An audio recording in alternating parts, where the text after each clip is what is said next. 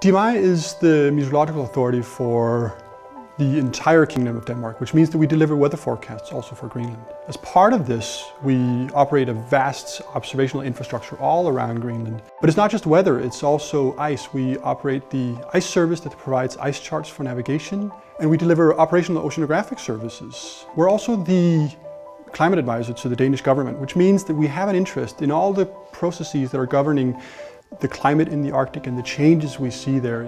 There are new opportunities arising, there are new threats arising, and all this requires new knowledge. And what we see is that the work increasingly requires us to work in a cross-disciplinary setting. So that's where we see things are going. The sea ice concentration is the fraction of sea ice covering the ocean.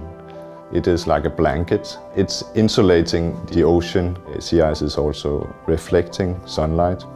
The product is made from satellite data. So every day we receive a lot of satellite data from polar orbiting satellites. So we are computing every day from the satellite data the sea ice concentration. We would like to bring the data and the model closer together. Ultimately, we would like to do data assimilation where the data goes straight from the satellite into the model. And what we are trying right now is to bring them a bit closer together so that we are sure that they know what we mean when we talk about sea ice concentration. SMB calculations, surface mass balance calculations, are probably the single most important part of the ice sheet. If we want to understand how the ice sheet is changing at the moment, how it's likely to change in the future, we really need to understand the surface mass balance. And you can think of surface mass balance or surface mass budget like a bank account. It snows onto the ice and that snow becomes compressed into ice. That's like paying money into your account. It melts, icebergs come out of it, and that's like taking money out of your bank account. And the surface mass balance is about those surface processes, snowfall, snow melt. So this is the thing that controls how the ice sheet is going to change in the future. We're part of a very big international consortium that's developed one of the best weather forecasting models in the world. And we use that data that comes out the bottom of that model, this precipitation, snowfall, the amount of melt, to calculate what the surface mass balance is on a daily basis. So we know that Greenland is increasing sea level rise by about 1 millimetre every year, and it doesn't sound like much, but we expect that contribution to increase in the future.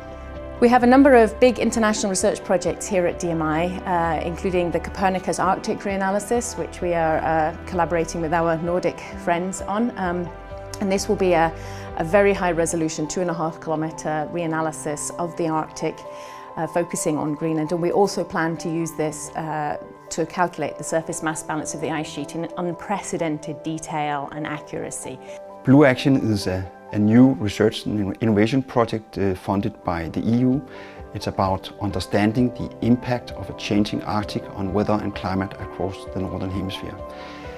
We have more than 40 partners from EU and non-EU, including US and Canada. And we work with the specific stakeholders in the project as well that rely on accurate predictions of weather and climate.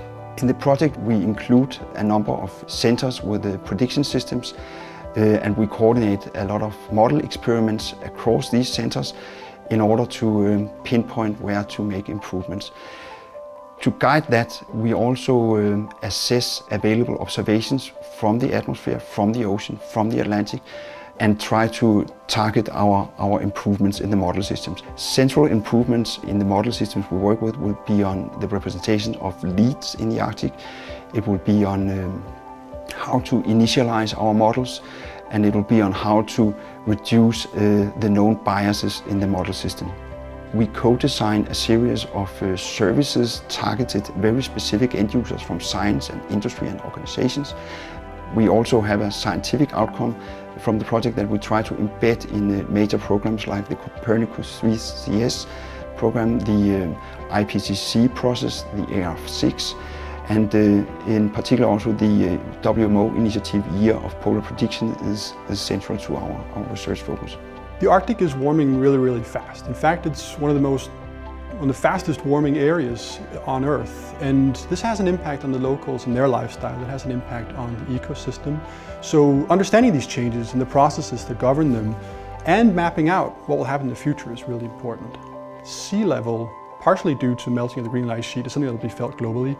And then there are impacts on the ocean circulation, which in turn, together perhaps with changing sea ice conditions, can have an impact on European weather.